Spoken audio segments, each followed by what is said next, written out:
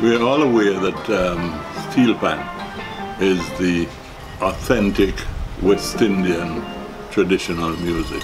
I recall that steel band first came to Nevis in 1950. The band was the Hellgate Steel Band out of Antigua, and it was here round about Christmas of 1950, and it coincided unfortunately with the time when there was a series of earthquakes. I recall that the steel band, I was in the steel band jamming along Main Street near the courthouse when a big shock came and we all just had to scamper and scatter, and that was the end of that jamming. The steel band, it started somewhere in the lower end of town, somewhere towards Craddock Road, and it was jamming coming up towards along Main Street. And in those days, the steel pans were slung around the necks of the players. It's not like now where everybody wants to be in a truck and everything else. They actually carried the pans around their necks and they jammed, and people were just jamming behind them and really enjoying themselves. And when the big shock came, everybody scampered, and that was the end of the jamming for that night. What happened subsequently was that the idea of steel band music caught on Nevis. And it caught on to the extent where there was a steel band formed in almost every major village in Nevis. I recall that there were at least 4 different steel pans in Charlestown. And of course the most famous of them, or the one that lasted the longest, was the Rebels.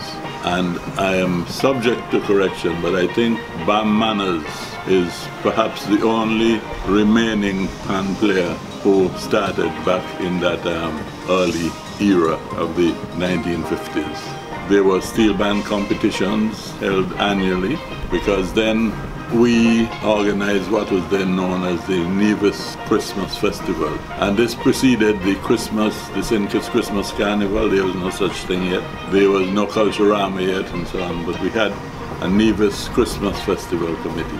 And one of the features was the steel band competition. There were bands, and I can't recall the names of all of them, but I remember Jungle Heroes out of Bansgut, As You Wink out of Cox Village, Sun Jets, I think it was called, out of Hanley's Road. I know Cotton Ground had a steel band. There were several bands, however. Those were the ones that were amongst the leads. So steel band music became the thing on Nevis. In fact, the Rebel Steel Band, the leaders, as I recall, were Mel Henville and my brother Calvin Cabu Howell. They were amongst the lead people who were instrumental in getting this band to Canada. Unfortunately, having gone to Canada, I think a lot of the guys absconded and never came back to Nevis, at least with the band. However, they've had their ups and their downs, and the performance at the NEPAC Center, which I'm really looking forward to. I hope we could see what the steel band music was like in those days. Steel band was then the thing, and if you listen to the steel bands out of Trinidad, which was really the home of steel band, you could hear really classical music and every type of music, and the steel band is still really an art form to be emulated. In an effort to get steel band back into the schools and back on the music scene in Nevis in a big way, there's Junior Paris and there is Trini. I don't know his name really, and both of them are now involved in teaching music at the schools, and I look forward to their performances.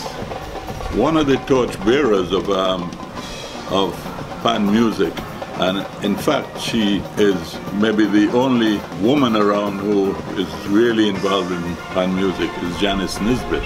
She plays steel band, she plays solo, she entertains at different functions and so on, and she is really a torchbearer for the women in music. In fact, I know that the senior citizens group have got with them a steel band which is almost all women, and so slowly but surely steel band music is coming back.